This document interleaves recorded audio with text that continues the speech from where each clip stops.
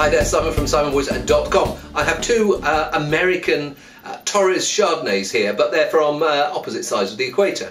So I've got one from Marimar Torres in California, and I've got one from the Miguel Torres winery down in Chile, where they were, I think they were probably one of the first really big foreign companies to invest there in the new wave of Chilean wineries.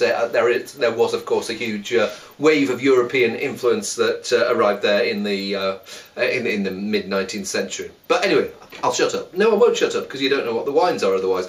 So first one I'll do is the Marimar Torres 2014, and it's a Chardonnay, and it's their Acero one. Acero means steel, so steel denoting the fact that this hasn't been anywhere near a barrel. So let's give this one a whirl. Ripe, plump, tinned peach. I can't remember the last time I had tinned peach, but it's a very particular flavour from childhood, and I get that character jumping up and down. I've tried quite a lot of Marimar Torres wines over the last few years, and in terms of the Chardonnays, this is often the one I prefer because sometimes I find the other ones, there's almost a little bit too much flavour in them. They are big and they're round and they're rich and they're oaky and they're very ripe, and this one has a little bit more restraint, and it's not trying to bludgeon you into submission. It's just sort of happy to be there and go, hello, here I am. It does smell rich and honest, but it doesn't smell like it's going to be OTT.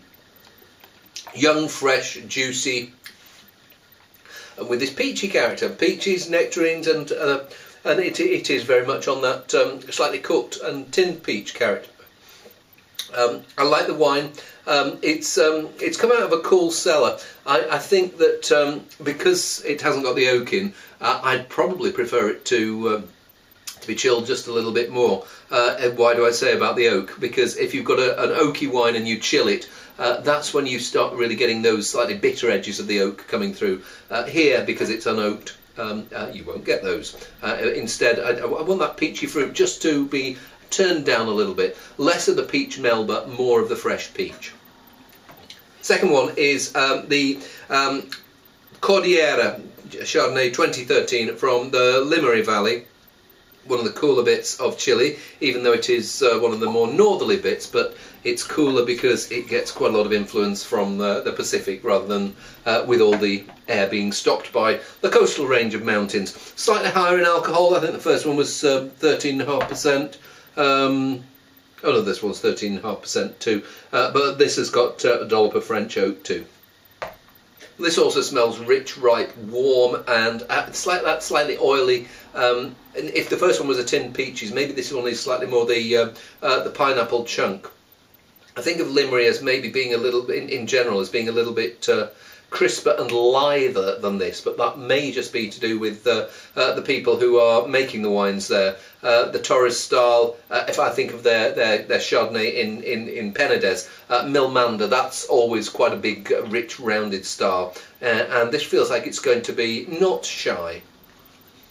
A little bit of toastiness from the oak, and then this rounded, juicy flavour. There is this crisp edge running through it all. A slight bit of earthiness, some cashew-like, nutty character. Of the two, I prefer the Marimar.